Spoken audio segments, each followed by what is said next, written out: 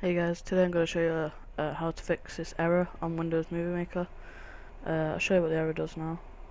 So if I go import audio music and then I click on the song I want, like this one here, and it says the selected file is not valid or corrupted. If it says that, this is what you should do. Click OK and then go back into the file and then find it again. Have Audacity open and then drag this, like do it over the little taskbar. You won't be able to see this taskbar, but then just drag it in and then just let it load in.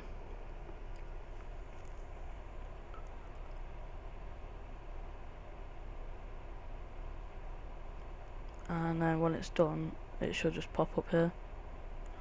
Yep, there's a little preview of it.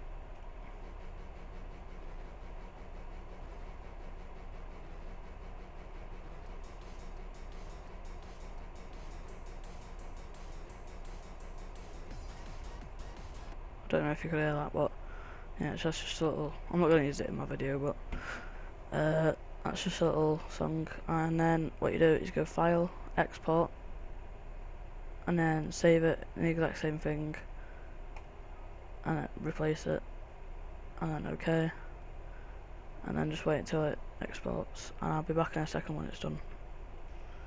Right, it's almost done. And when it's done, it will just disappear the window. And then you go back into Windows Movie Maker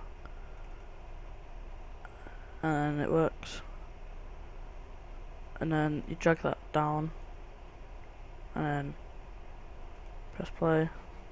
There you go, it's working. You won't be able to see a thing until like 5 seconds in because it needs to load the blue sound waves.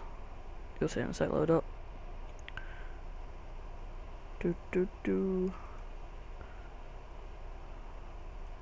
Load up in a second.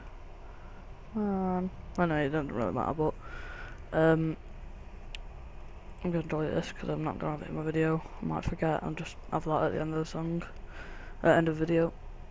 So yeah, thanks for watching, guys. Feel free to comment, like and subscribe when you see this video, the one I'm editing in about 2 hours or something. So bye guys.